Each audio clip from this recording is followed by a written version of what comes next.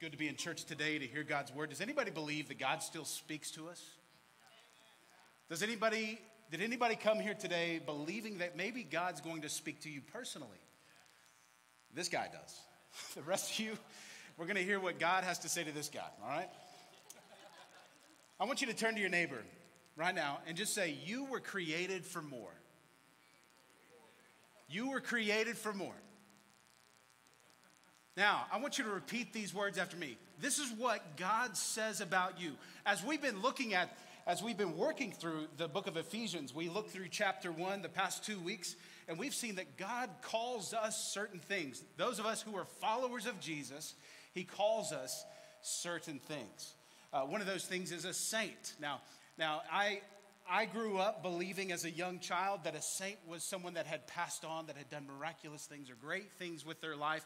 And so the Catholic Church or other churches elevated them to sainthood. But you know what the Bible says? The Bible says that if you're a follower of Jesus, you are a saint. A saint is not something that, it's not based on anything that I've done. A saint, the word saint means you're called out from the world. It's based solely on what Jesus has done for us, not by anything that I've done. So I want you to repeat these words after me. If you're a follower of Jesus, say, I am a saint. I am a saint, right? Now, what God says about you says a lot about him. And what I mean by that is he literally calls you called out ones. In fact, the church, the Greek word for church in the Bible is the Greek word ekklesia. It means called out ones. We, followers of Jesus, have been called out from the pattern of this world. We are no longer sinners saved by grace, right? We're no longer sinners. That's not who we want to identify as. The Bible calls us saints. We're not going to identify as we are sinners that are saved by grace. That is true. That is a true statement. But words matter. Words are so important. And God calls you a chosen one. He calls you a saint. He calls you called out ones. Now we're going to learn a new word today. I want you to repeat it after me. Say this. Say, I am a masterpiece. I am a masterpiece. God calls us this in this chapter, chapter 2. He calls you and me masterpieces. Now, I got to be honest with you. Sometimes I don't feel like a masterpiece. In fact, sometimes I feel like a color by numbers type of guy. Anybody know what I'm talking about? Yeah? Well, I brought one, so to speak. I stole this from my youngest daughter's bedroom. And in fact, she's colored one page so far, and it's really horrible. So this is not a masterpiece. What this represents, she's not in here, don't worry. What this represents is potential for sure, right? Potential for a masterpiece that only a father or mother could love, right? That goes up on the fridge. But if I'm honest with you, this is nothing more than just a copy, right? It's a lifeless, colorless copy. But that's not who God calls you. He calls you, if you're a follower of Jesus, he calls you a called out one. He calls you a saint. He calls you a masterpiece. Now, I got to be honest, I already said this. Some days I don't feel like masterpiece. I don't. Sometimes I feel like more like this copy. There are millions and millions of these books sold at Walmart, Amazon, Costco. They're all the same. And to be honest with you, this is how I used to feel before I met Jesus. Lifeless, colorless, empty, dead. There are millions of these. But God called you to something greater. You were created for more. You are a saint. You are a masterpiece. My first point to you this morning before we step into the passage, just remember this phrase. The power of remembrance. There is power in your remembering where you came from. There is power in remembering the old life, the old, dead, lifeless, colorless life that we came from.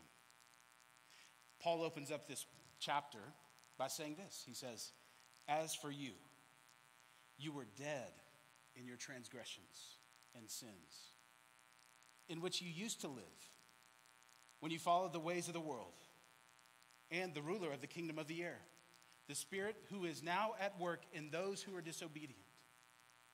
Did you catch that? He said, as for you, you were dead in your sins and your transgressions.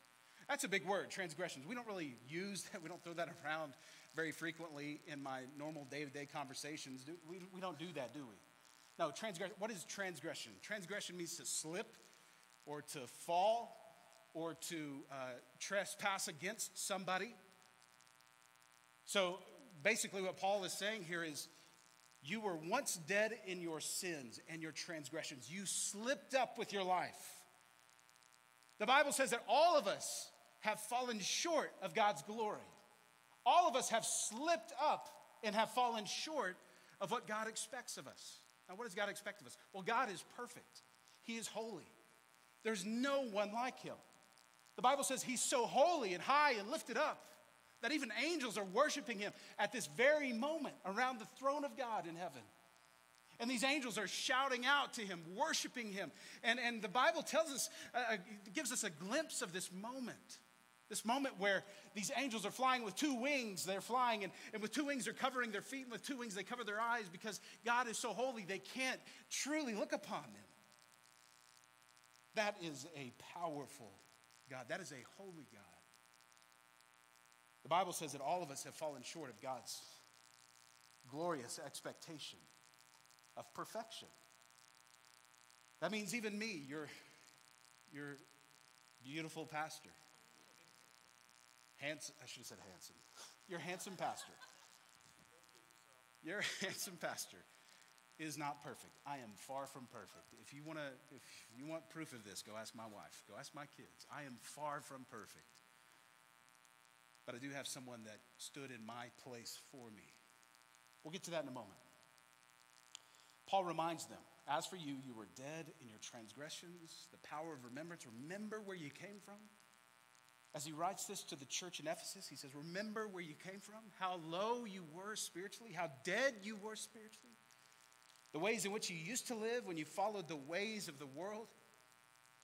I don't know about you, but it feels like for me, as a follower of Jesus, it feels like sometimes the current of our society, the current of our culture, the current of the world is moving fast, and it's hard to turn around and to swim against the current. And everybody is swimming with the current, but it feels like, man, I know this is wrong. I know God is calling me to something greater. I know he's called me for more. And the current is so strong, but we are called out of that current. We are called not to follow the ways of this world.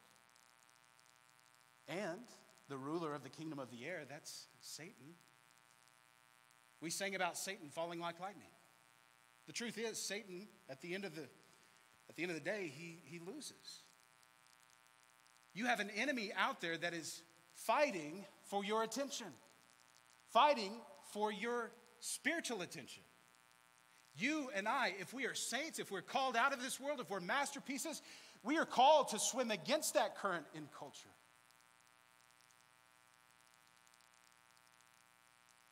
Remember how far you've come.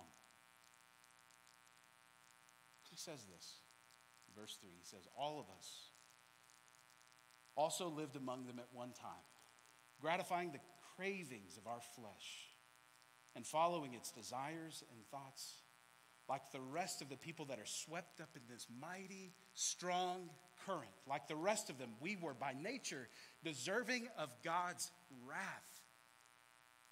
Man, that is a powerful thing when you really step back from it all, right? We were all in that current at one time. We were all being swept downstream. And like all of those, we were deserving of wrath.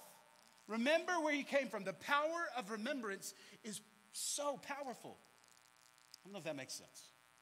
The power of remembrance is where we need to stand. The power of remembrance is where we need to fight the good fight. The power of remembrance is where we need to stand to keep the faith. The power of remembrance is where we stand to run the race that is laid before us, the race of faith. But you were dead in your transgressions and sins. That's a powerful statement, isn't it? You were dead. We all know what death means. We all know what a dead body is. But Paul uses this phrase and he says, you were once dead. You were once dead. Just as a person physically dead does not respond to physical stimuli, so a person spiritually dead is unable to respond to spiritual things. That's why when we sing here, it's a powerful moment for us, right? When we raise our hands in signs of surrender, we say, God, you deserve all the glory. You deserve all the praise because you brought me from death to life. Man, that's a powerful statement. That is a powerful thing. So we respond spiritually because we understand what it means. A corpse doesn't hear the conversation going on at a funeral. A corpse has no appetite for food or drink. They feel no pain because they are dead. And the same is true spiritually for the inner being of a person who doesn't know God. They are spiritually dead. They have no life in their spirit. I walked an aisle in my church back when I was probably 9 years old. I walked the aisle. I made a profession of my faith. I believed that Jesus died on the cross for me. And in that moment, just like that, I became spiritually alive. Now, the prayer didn't save me. Saying the prayer out loud doesn't save you. It has to be a heart thing. And when I professed with my mouth what I was already believing in my heart, I went from spiritual death to spiritual life. Never will anybody who's come from spiritual death to spiritual life ever go back to spiritual death.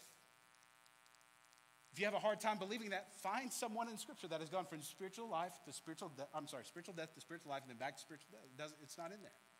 In other words, once you're in the family of God, you're in. Once you are part of the family of God, you are saved. You're once saved, always saved. Now we have a responsibility, and there's accountability when we stand before Jesus. But man, I am made new.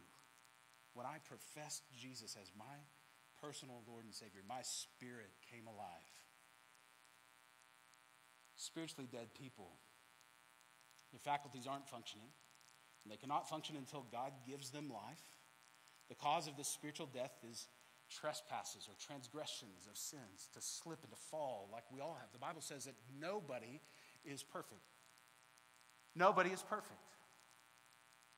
The Bible says that we were all created for fellowship with God. We were all created to have a relationship with God. And if you go back to the very beginning of Scripture, we see that Adam and Eve had relationship with God, specifically Adam. Adam had relationship with God. He actually walked with God in the cool of the day in the Garden of Eden. Some people deny that story to be true, but I'm taking the Bible at its word. I'm saying that's probably true. Think about this. God walking with Adam. That must have been a powerful thing when you think about it. But then the deceiver came in, right? The deceiver, the one who lies. That's his number one tool. He's the deceiver. He lies. He lied to Eve. Adam became passive. He should have stood in the gap between his family and the world, and he should have told Eve the truth, the full word of God.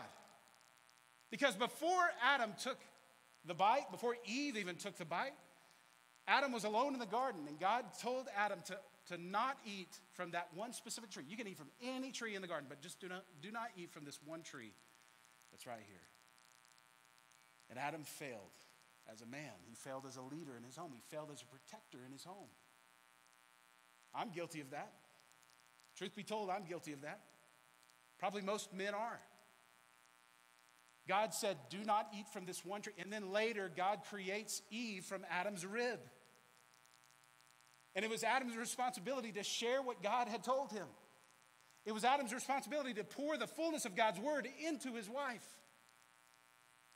And so when the tempter, the enemy comes, and he tempts Eve, Adam is right there by her side. He said, did God really say? Yes, God did say. Did God really say that you shouldn't eat from this tree? And she said, well, we shouldn't eat it or touch it because we might die. That's not what God said. God said, do not eat this tree. Do not eat from the fruit of this tree. And they slipped and they fell. Men, It's up to you and I. It's up to us to lead our families, to protect our families well, to pour the truth of God's word into their lives. You see, when we fall to sin, we were created for a relationship with God, but we have fallen to sin. We're the ones that have made a mess. We're the ones that have fallen short of what God had expected. But God loved you enough to provide a way out. The Bible says the wages of sin is death. In other words, death is payment for your sin. Now, what is death? Death is separation physically, right? As the spirit without the body is dead. The body is dead without the spirit. So is the faith without works. We'll get into that some other day. But it's separation. Death is separation, not only physically, for those who don't know Jesus, those who don't have a relationship with him, it's also spiritually. Death, separation spiritually for the non-believer is their payment for sin. That's where I was headed. That's where you were headed. Remember where you came from. Remember where we came from. We came from the lowest of lows, and God reached down and pulled us up. You know, God loves you. I want you to hear this. God loves you. He loved Adam and Eve. And so he loved them too much to let them just stay in that state of decay or spiritual separation from him. So you know what he did? He took an animal and killed that animal and provided clothing for them. We don't know what kind of animal it was, but he made skins of clothing for them because they realized once they had sinned, they realized their eyes were open, their spiritual eyes were open, and they realized they were naked. God provided a way for them to be healed, to be made new.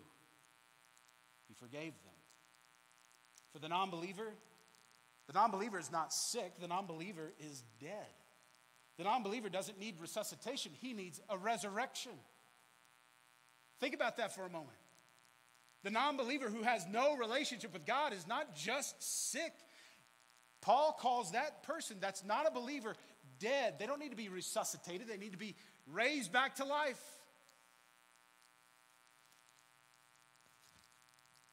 You see, sin is against me, but God is for me. Sin is against you, but God is for you.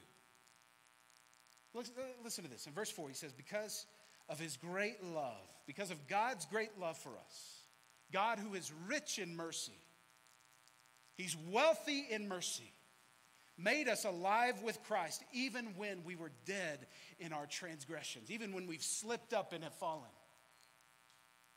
He's made us alive with Christ even when we were dead in transgressions. It is by grace you have been saved. That is a powerful statement. Maybe you grew up in a church where you were expected to do certain things to have relationship with God. The Bible says that, no, it's not by anything that you do. It's by everything that he's already done for you. It's by grace you've been saved. What is grace? Grace is unmerited favor. In other words, it's something you receive that you didn't deserve. I deserved death. I deserved spiritual separation from God for all eternity. But he loved me. He's rich in mercy. He gave me something I didn't deserve. He had compassion on me. That's what the word mercy means. He gave me favor when I didn't deserve it because he loved me. You know, it's not his love. It's not his love alone that saved me. It's his grace, his mercy. It takes us from being a dead copy to a masterpiece. Brings us from death to life. Look at verse 6. It says, and God raised us up with Christ and seated us with him in the heavenly realms in Christ Jesus. What this is pointing to is that you and I have a future with Jesus. This life is not the end. When we take our final breath here, our first breath is going to be in heaven. Not only that, Jesus will be enthroned as the King of Kings someday. He's not there yet, but someday he will be fully glorified. He will be King of Kings, Lord of Lords. And because of God's grace, because of his great mercy, because he was rich in mercy, and because of his grace, he gave us what we did not deserve. He gave us forgiveness. He gave us forgiveness of sins. And he gave us a purpose. After this life is over, we get to be with Jesus. We get to sit with him. Copies don't get to sit with Jesus. Masterpieces get to sit with Jesus. And this is what he calls you. He's called you out of this world to become a masterpiece. Look at verse 7. We will be seated with Christ in the heavenly realms in order that the coming ages he might show the incomparable riches of his grace. In the ages to come, your story will be told. Those of us who follow Jesus, those of us who listen to where he's leading us, those of us who let Jesus work in and through us, those testimonies, those stories will be told for generations to come. Those stories in heaven will be told for ages to come. You see, there's a work going on inside of us right now. God's work in us is what this is talking about. God's work in us right now, right here, this moment. The Bible says in Philippians 1:6, it's not on the screen, but listen to this. It says, he who began a good work in you will carry it on to completion. What he's begun in you already, he's carrying on to completion. We're not quite there yet, right? But we're better than we used to be. Maybe some days you don't feel like a masterpiece, but guess what? We can take these steps one at a time until we're closer and closer to him. The Bible says if we draw near to him, he will draw near to us. That's what he says. Now, sometimes I feel like the old me. I feel like the old me dead, right? The dead me, the old copy. But I've been saved by grace. I want to read this passage to you because we're talking about baptism coming up in the next few weeks. I just want to share this thought with you. Romans chapter 6. It won't be on the screen. Just listen to this. Paul writes to this church in Rome and he says, what shall we say then? Because of God's grace for us, should we go on sinning that God's grace should increase? He says, by no means. By no means. We should not continue to live in the old ways. We had set free from sin. He says, by no means. We were those who have died to sin. How can you live in it any longer? Or don't you know that all of us who were baptized into Christ Jesus were baptized into his death? We were therefore buried with him through baptism into death, in order that just as Christ was raised from the dead through the glory of the Father, we too may live a new life. Let me just break this down for you. When we celebrate baptisms in a few weeks, it's a great celebration. Our church loves baptisms. And listen, baptism doesn't save you. There are churches out there that talk about you have to believe, you have to confess your sins, you have to repent, you have to be baptized. There's sacraments maybe that you have to follow. You can't miss certain things. You got to come to church or whatever. The Bible says there's only one way to the Father, and it's through Jesus. Baptism is an outward expression of what's already happened on the inside. When a non-believer comes from spiritual death to spiritual life, here's what happens. What we're saying in that moment, I came from death to life. I was dead, but now I'm made alive. In fact, the old me is now dead because I'm a new creation. So when someone professes faith in Jesus, what they're saying is, I want to identify with Jesus' death on the cross because he took my place. When he took my place on the cross, he took on my sin. He took on the whole world's sin. The Bible says when sin is present, something has to die. In the old days, they used to take animals to the temple to be sacrificed. Jesus was the final sacrifice once for all. That those who believe in him, those who put their trust in him, those who put their faith in him would not perish, would not die, would not be separated from God for all eternity, but would have eternal life right here, right now. Beginning right here, right now. So when someone believes and they profess their faith in Jesus, what they're saying is, I'm identifying with Jesus' death on the cross. If you know the story, they took Jesus' body off the cross. They buried him in the tomb. When someone goes under the water in baptism, what we're saying is we're identifying with Jesus' death. I'm no longer going back to the old way. His burial. I'm no longer going back to the old way. That old me I'm putting to rest, it's buried. And when the person comes out of the water at Baptism Sunday, when the person comes out of the water, they're identifying with Jesus' resurrection. That is a powerful resurrection. For those of us who believe in Jesus, Paul talks about this. He says, for we have been united with him in a death like his. If we've been united with him in a death like his, we will certainly also be united with him in a resurrection like his. That means death is not the end. Just as Jesus was raised to life on the third day, we too will be raised to life. If we died with Christ, we believe that we will also live with him. We know that since Christ was raised from the dead, he cannot die again. Death no longer has mastery over him. Man, that is a powerful statement. Jesus died and was raised back to life on the third day. Death no longer has mastery over him. He died once, not twice. That means when anybody follows Jesus, what we're celebrating in Baptism Sunday is sin no longer has mastery over this believer who's coming from death to life, buried with Christ, raised to walk in a new life. Man, that is a powerful image. And I don't know if that stirs your heart this morning, but to think about the fact that we also get to experience that resurrection. Paul just said it. He said if we've died with him in a resurrection or in a burial like his, we will also be raised to life like he was. Now let me just pause just for a moment and explain to you the burial process in the Old Testament. What they used to do with bodies, when someone would die, they would take that dead body, they would wrap it in strips of linen, like a mummy, from the feet all the way up to the neck. And then they would wrap some kind of cloth, like a towel, around the head. And they would let that body decay in a tomb. You could go visit that body. Usually there was a big stone that was rolled in front of this entrance that was carved out into a little cave. That's where they would put the body, in this little cave. That's what they did with Jesus. They took his body off the cross. They wrapped him in strips of linen, myrrh and aloes, about 75 pounds worth of material. It hardened like a cast around his body. They wrapped a towel around his head. They laid him in the tomb. They rolled a stone in front of it. In fact, they did not want his disciples to come steal the body of Jesus. So you know what the Roman soldiers did?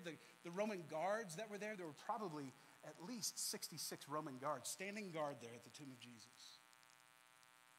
Because they thought that his followers were coming to steal his body and claim that he was resurrected. The Roman soldiers put a spike in the wall in both ends of this rolling stone. They ran a rope across it and sealed it so it was not able to be opened from the outside or the inside. 3 days pass. 3 days pass. An angel appears at the tomb.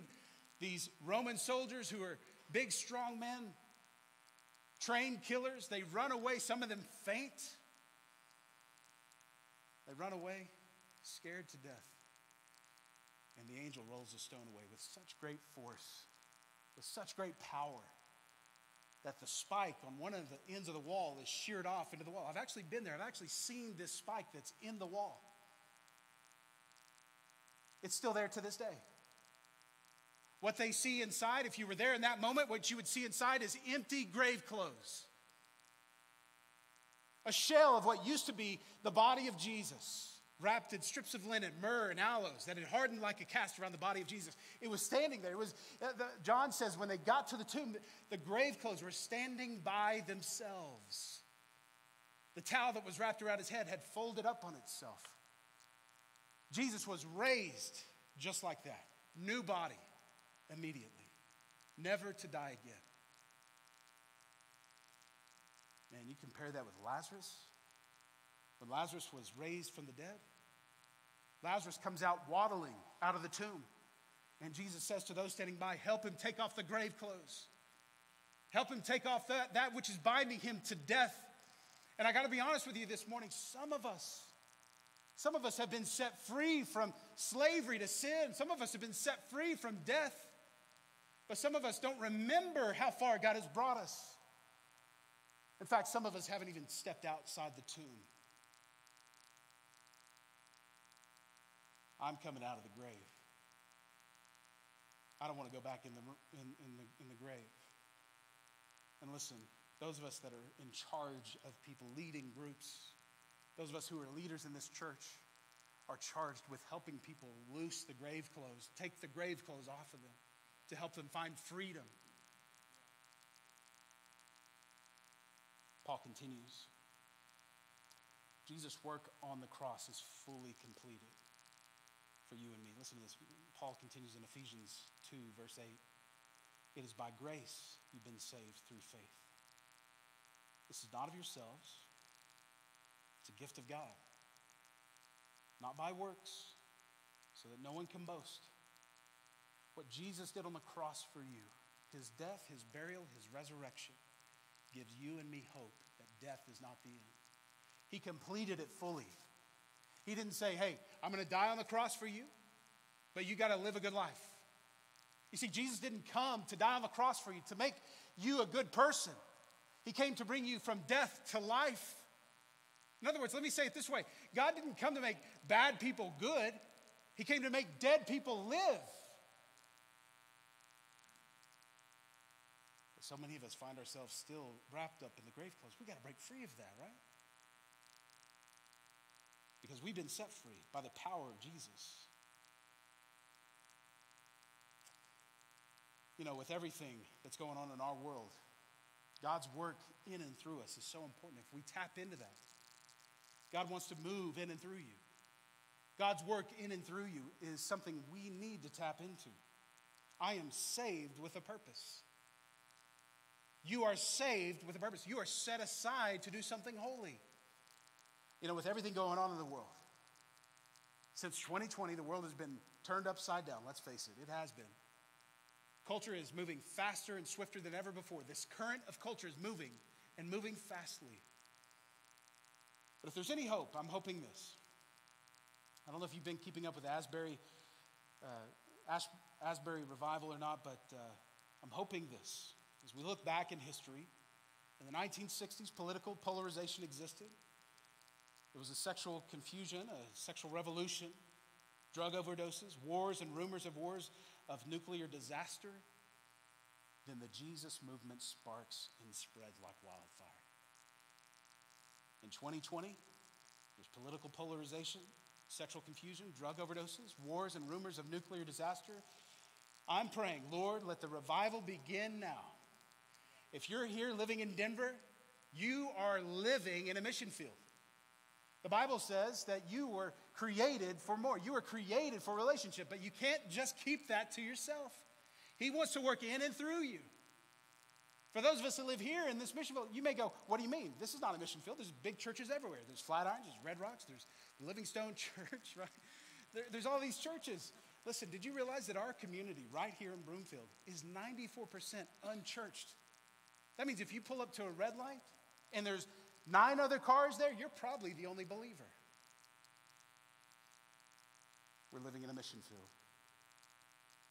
The Asbury revival should not cause believers to sit back and watch to see what happens. It should drive us deeper into desperate prayer for God to do even more in this generation. If I've learned anything about movements of God, the spiritual battle gets more and more intense. But what's happening in Kentucky, maybe you're out of the loop. There's a big revival going on. For the past 11 days, there's been college students meeting, worshiping, praying, confessing sin, coming to faith in Jesus on a college campus.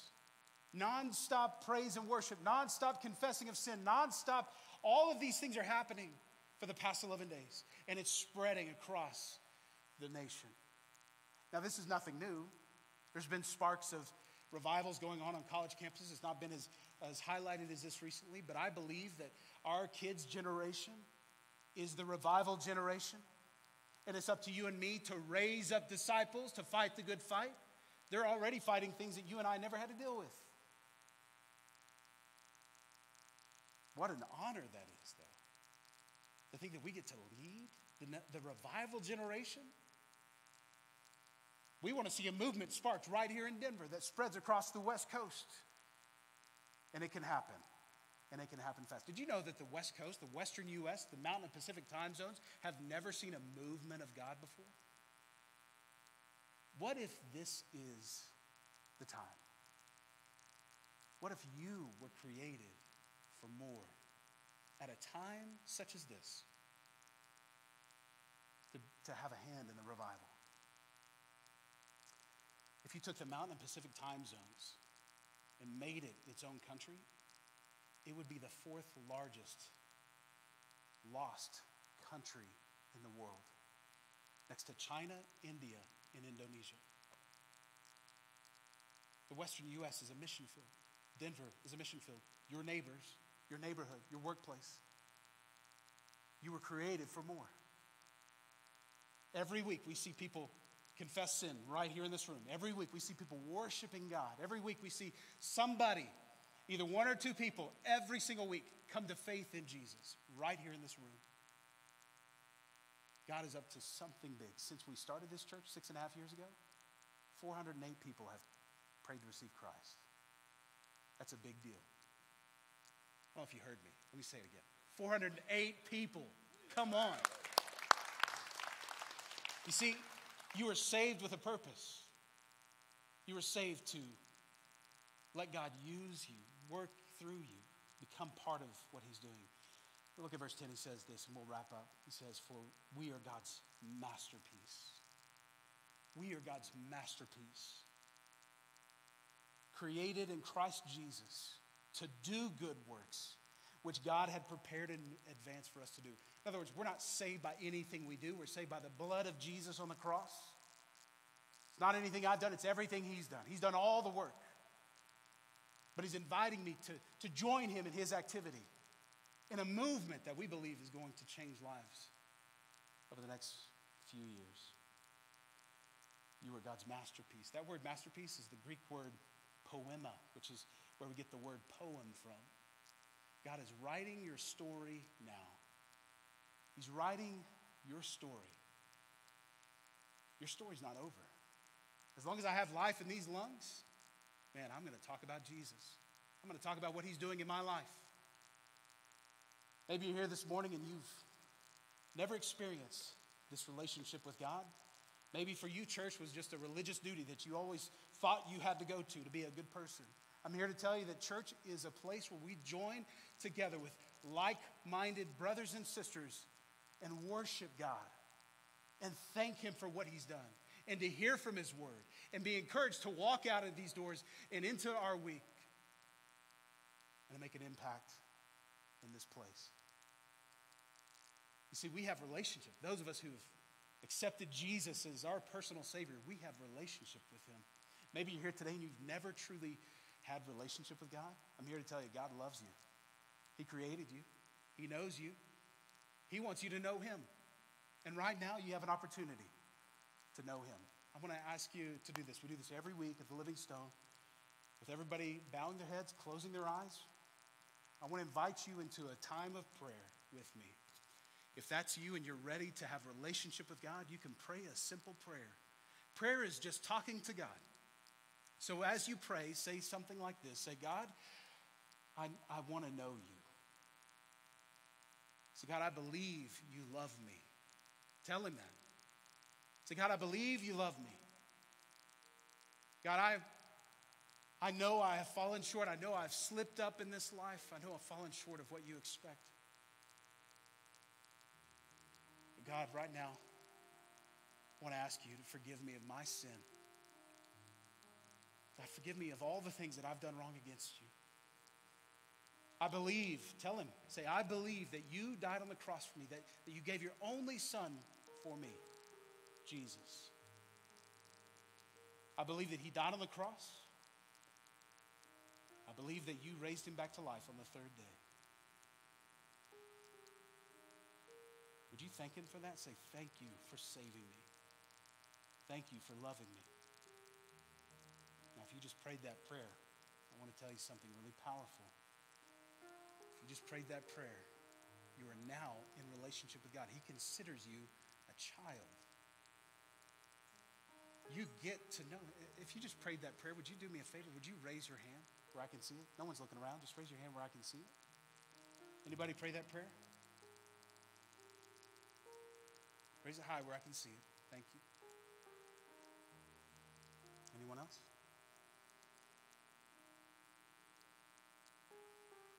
If you prayed that prayer and you were too shy to raise your hand, no worries. Come find us after church. We'll be in the lobby. Scan that QR code. You can tell us online there.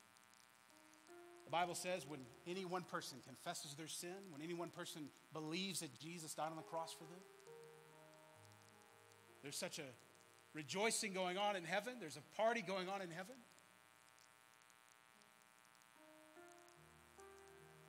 It's a big deal. Can we just give it up for those who were brave enough to pray that prayer today?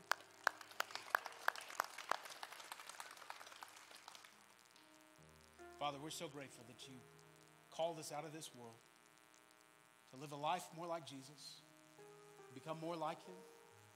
Father, help us to do that this week. We love you.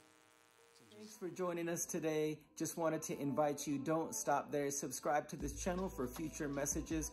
Connect with us on social media, or if you're ever in the area physically, come join us for a live service. We'd love to have you, celebrate you. We believe that the best is yet to come, and in 2023, God's going to do something incredible for you. I would say that giving changed my world because it's just given me a perspective that things are temporary. I think I've gotten used to viewing money or objects as temporary. I think it's just allowed me to live more open-handed with everything I have. I get less frustrated at children when they destroy things that we have than I probably would if I was putting any kind of hope into those items.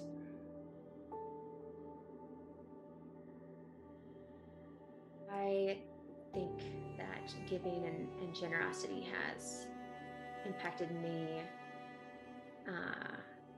at the heart.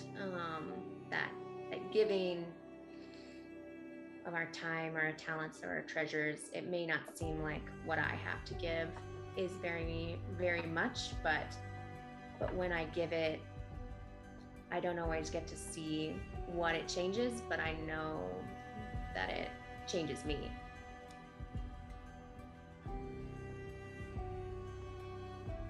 When I live open-handedly, and everything I have is ultimately God's.